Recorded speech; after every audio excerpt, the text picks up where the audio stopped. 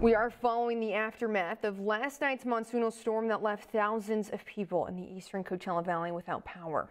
Last night we reported 50 power poles went down in Thermal. News Channel 3's Bianca Ventura has a closer look at the impact and how it motivated some residents to be better prepared for Hurricane Hilary.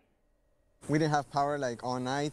It was getting hot, but luckily it came back and we got the power.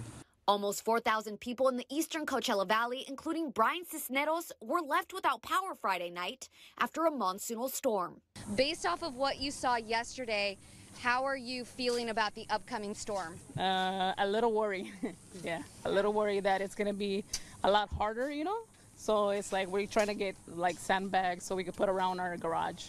Sandra Andrade owns First Step Preschool in Coachella off Avenue 50. It also lost power and may require a new fence from some of the damages. Like the whole gate collapsed. So part of the gate where it's like where the kids play, it just like fell off.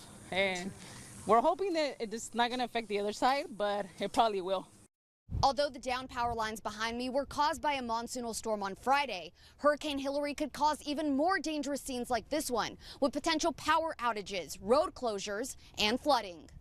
That 50-pole power outage prompting some East Valley residents to better prepare for Hurricane Hilary by filling sandbags and running to the store for essentials like water and food. We're kind of prepared for like the worst case scenario, Coachella Valley Unified School District, along with Riverside County, opened Desert Mirage High School as a temporary shelter because of the outages. If there is any kind of information that you might be in danger, they should be coming out to the shelters. The shelters are located in areas where there's going to be minimal impact and also an area where they can be safe.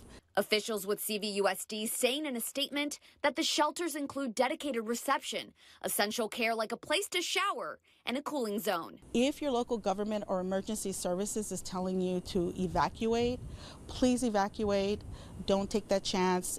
Your family, loved ones are more important. The shelter is expected to remain open until Monday or Tuesday based on the community's needs. In Thermal, Bianca Ventura, News Channel 3. CVUSD officials say they will send out updated information as needed. Supervisor Manuel Perez also shared a statement saying in part, in unincorporated communities that have been affected by strong rains in the past, especially in the eastern Coachella Valley, we are ensuring that our community partners such as Galilee Center, Coachella Valley Rescue Mission, North Shore Yacht Club, Mecca Resource Center, and Martha's Village are ready should they need to be activated.